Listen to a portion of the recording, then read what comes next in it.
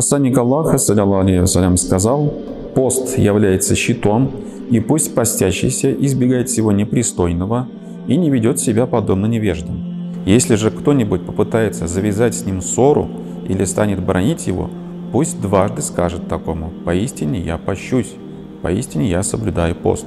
Приводится в сборнике Аль-Бухари. О чем говорит нам этот хадис? Этот хадис нам говорит, в принципе, об очень жизненных ситуациях, поскольку если некоторым ты предлагаешь или спрашиваешь о посте, они говорят: я матерюсь на работе, я ругаюсь на работе, и как же быть?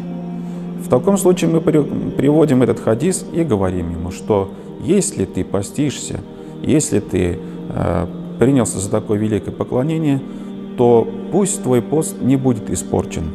А в таком случае ты вспомни об этом их хадисе и скажи себе: воистину я пощусь, воистину я пощусь. Пусть этот хадис для нас будет примером того, как нужно вести себя, если кто-то вдруг задирает нас, ругает нас. Мы должны об этом вспомнить и сказать: подожди, я пощусь, я пощусь.